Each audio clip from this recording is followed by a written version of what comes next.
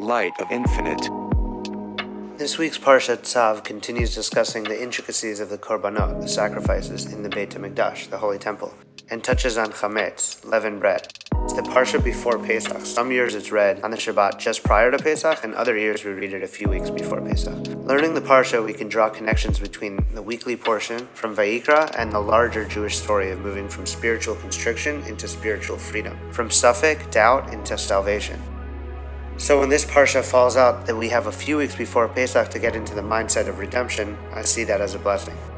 My dad was a rabbi and chaplain in the Navy, so he celebrated Pesach all over the world, including Japan and Italy. Whenever possible, he would invite military personnel to the Seder, as well as family and friends. My dad grew up in a kosher home and attended services, but was not fully observant until he started studying in yeshiva during his second year in Jerusalem. He also met my mom, Alava Shalom, and her Yemenite family at that time and took on some of their customs. Not the thick, soft Yemenite matzah that looks like a pita or the kitniya, Hebrew for legumes, but he would allow kitniyot at the table to show that it's kosher and part of the tradition to some, even though he personally didn't eat it. In college and later when I moved to Crown Heights with my ex, I was exposed to Chabad's Pesach customs through their family. To them, it's important not to eat any kabraks, Yiddish for matzah, that has come into contact with water during the 7 days of Pesach. So I would have to sneak and dip my matzah into the chicken soup bowl because that was the only way that I could do my favorite thing during Pesach. My mom's Yemenite tradition is to wrap the matzah in wet cloth and always to eat it wet and soft. It's only recently that I really began to delve into the meaning of Pesach.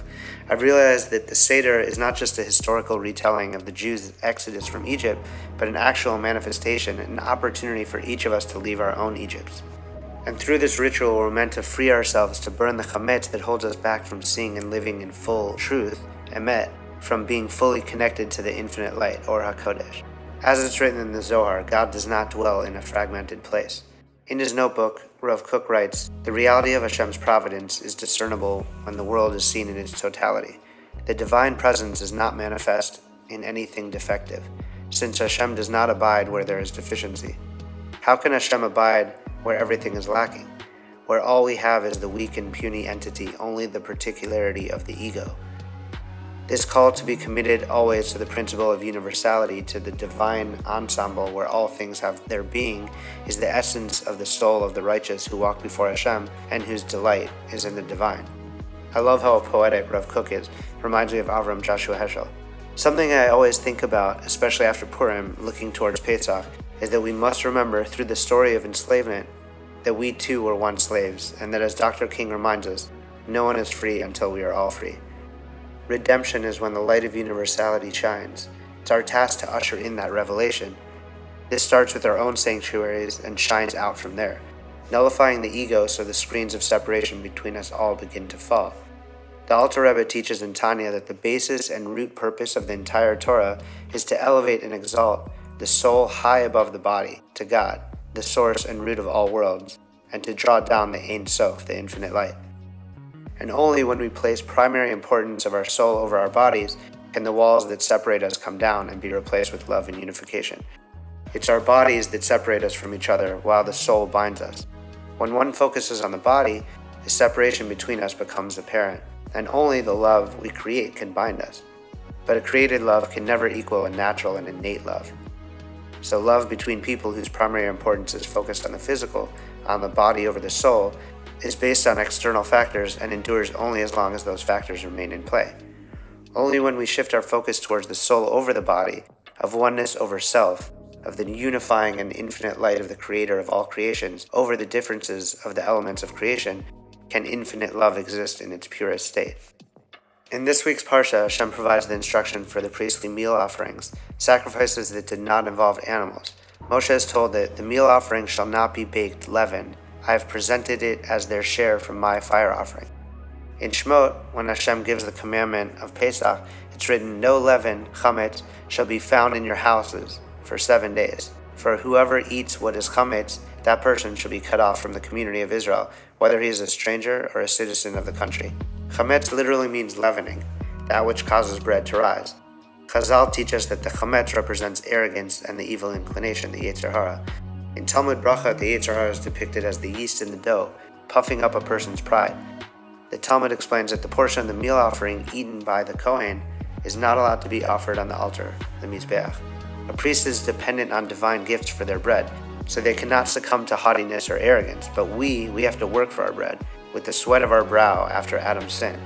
The more we accumulate and think it's by our own doing, the more the evil inclination manifests in the form of ego, haughtiness, and arrogance.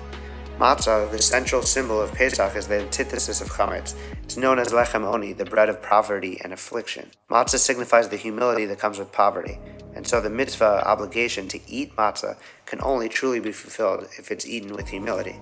The matzah that the Israelites ate in Egypt was lechem oni, and so too the matzah that we eat on Pesach reminds us to be humble. Bitul hayesh, to negate and nullify all traces of ego and self-centeredness, to transcend the illusion of self.